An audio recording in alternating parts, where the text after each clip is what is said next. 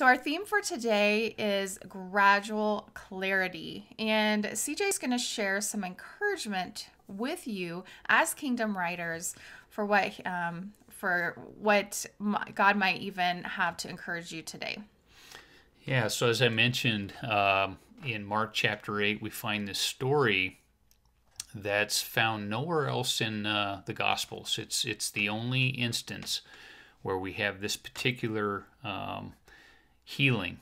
And so it's Mark chapter 8, starting in verse 22. We'll read a few verses here.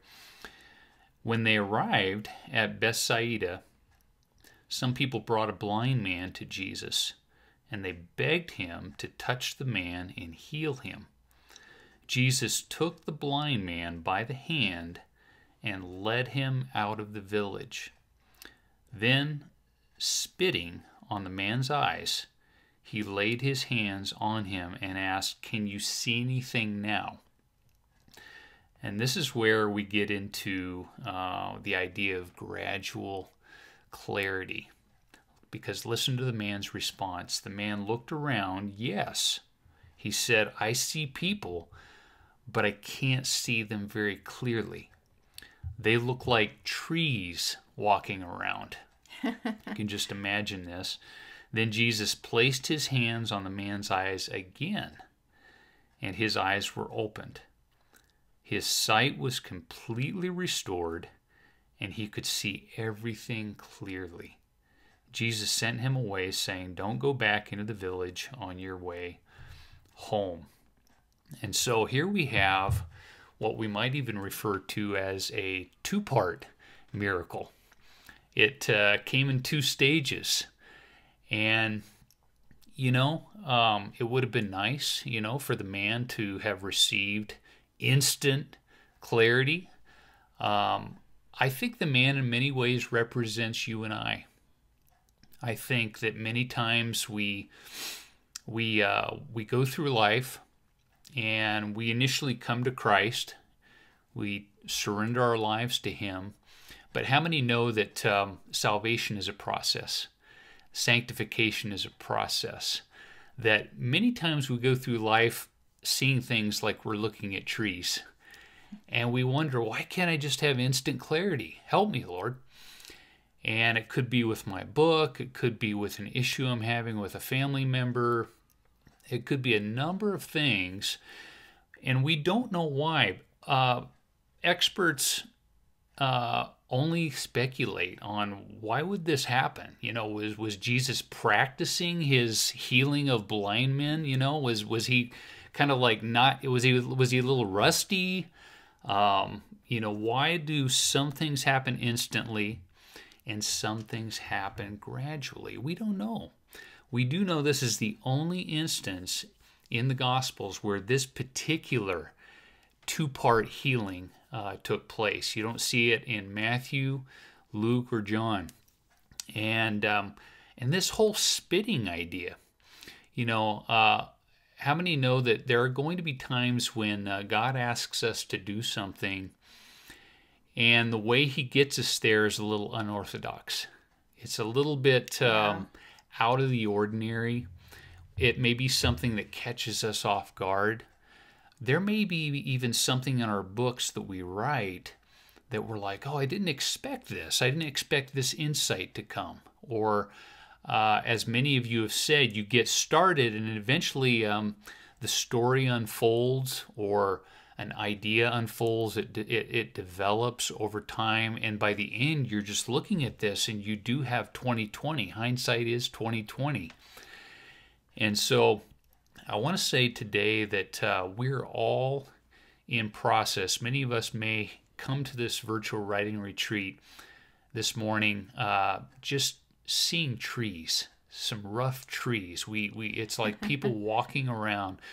And maybe you're even in a place where your book right now just seems like a tree walking around, and you can't really make out there's still a fogginess. Or maybe you feel completely blind this morning, Yeah. And you just feel like, I don't have any clarity yet. I need God to show me the next step. We do know from Isaiah There's a few passages that foretell that one of the miracles that the Messiah of God would perform would be the opening of blind eyes. And so we know that by Jesus doing this, he is fulfilling prophecy. One of many, that we could just sit here and name in terms of all the prophecies he fulfilled. I find it ironic, though, that a few verses before, Jesus is talking about the blind Pharisees, the spiritually blind Pharisees and religious leaders. Now he does this miracle that is gradual. It's two-part. It's almost as if he's symbolizing the fact that many of these Pharisees are walking around spiritually blind, and they think that they have clarity, but they don't. They just are seeing things like trees.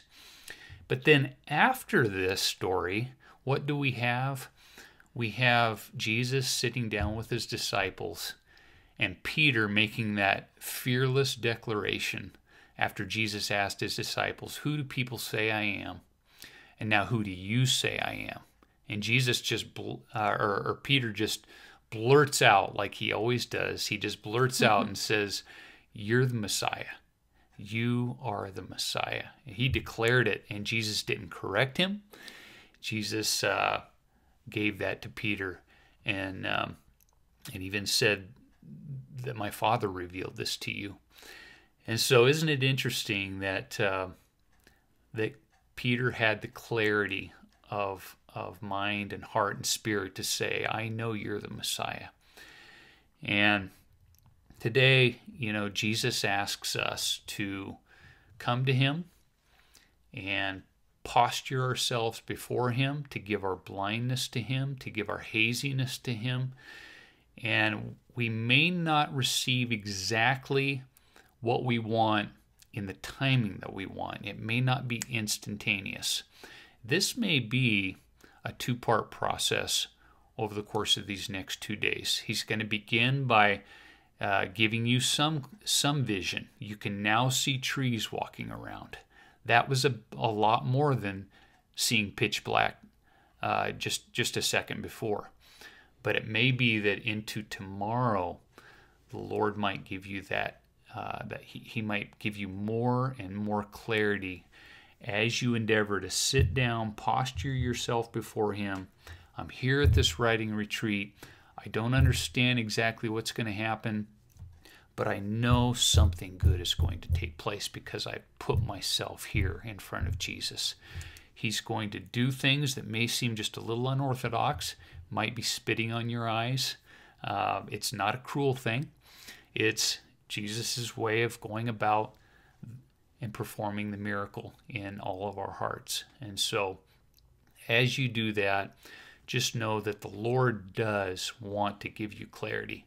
It just may be a little different than the way you imagined. Yeah, and Jesus never healed someone the exact same way. That in the Gospels that we have, they said, John said, if he would have included all the stories of Jesus, it would not, wouldn't have filled all the, or it wouldn't have fit in all the books of the world. But every one of you may have a different experience as you're writing your book, and you probably will. Your experience is not going to be exactly like mine or CJ's or Heather's or Pam's or Edwina's or Nancy's. We all are in a different place. We all have different personalities, and the Lord is going to do things with us differently. And so I always recommend, don't shove a round peg in a square hole, because the Lord may have something completely different for your holiday book marketing strategies than what I taught you in the workshop this week. And that's cool. Do the things that God leads you to do, and many times they're going to be even more successful than just trying to force yourself to do something exactly the way, to write exactly the way, the snowflake method, or the, this outlining method, or whatever it is. I've got to do it this way. It's like, no, God has clarity for you. He has the next steps for you, and be open to those things that may not make sense, those things that may not be what you've been taught, but that's the way God is leading you to go. And so, CJ, why don't you pray for all of us as we all are taking these steps? Sometimes we are taking steps blind. I remember God gave me a picture last year when I was skiing. There was actually someone blind skiing in Colorado down these, steep hills and stuff, but they had two people, one on each side, and they had the people that were with them had things on them, and their jacket said blind guide. And the Lord said, Shelley, that's what I am for you often. When you feel blind, I am your guide. So whether or not you feel completely blind this morning, you can still get down that hill with your guides, right? The Holy Spirit, God the Father, Jesus.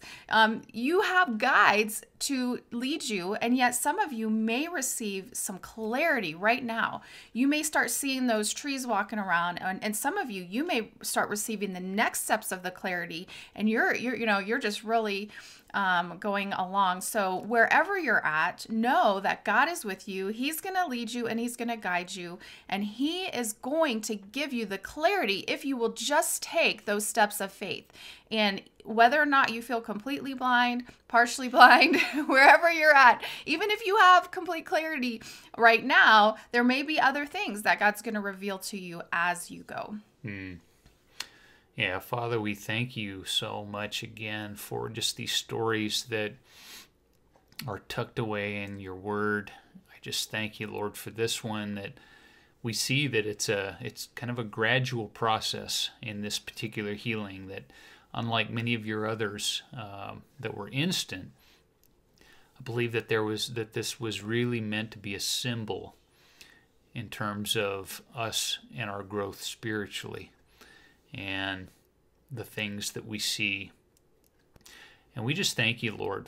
I pray that you would specifically work through each one of these kingdom writers today and into tomorrow. I pray that they would walk away with some clarity, that they would walk away being able to see 2020 on what you've been doing, what you're up to, the reasons things are happening the way they are in their lives. And we just pray, Lord, that you would bring inspiration, that you'd fill each one with your Holy Spirit. We command the enemy and all of his forces to flee in Jesus' name, all the lies, all the confusion. We just say flee in Jesus' name. Yes. And we thank you, Lord, for what you're going to do, the victories that you're going to bring about today and tomorrow, even just the ways that we get more organized. We know that's a huge victory. Many times we can organize our thoughts and be prepared in a way that we weren't just a few minutes before. I just pray that everything would come together the way you desire for each of these kingdom writers. And we ask this in Jesus' name. Amen. Amen. And one of the things I forgot to read, I wanted to read just a quick verse, 1 Corinthians. One of you alluded to it, I believe, in one of your comments. But 1 Corinthians 13:12. Now we see things imperfectly, like puzzling reflections in a mirror. But then, when we stand before the Lord, when we're in his presence, then we will see everything with perfect clarity. All that I know now is partial and incomplete, but then I will know everything completely, just as God now knows me completely. And that just brings me comfort, because right now things do seem dim. And I do believe that many of us will pass away, unless the Lord, should the Lord tarry. But many of us may pass away not fully completing something that we just thought sure we were going to complete. But I just believe that when we stand before the Lord, He's going to show us so clearly that all of it was a process, and that we were obedient to what he called us to, and everything will be clear at that point. We won't have, oh, I wish I would have done this or that. It'll just be the Lord was working a piece of art in our lives.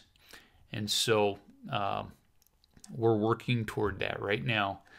Things look dim, things look a little unclear, but there's going to come a day when it just won't matter anymore. What will matter is we're instantly in clarity and in sync with the Lord.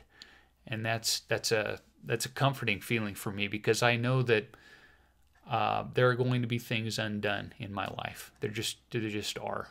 And yet I don't fret. I say one day it's all going to become crystal clear, and I will have done what I needed to do. Yes, amen. So good. Well, I hope that this encouraged you, that even if you're feeling blind or that you have partial clarity today, God is with you. He's going to lead you and guide you. And one day we will have perfect clarity. Amen.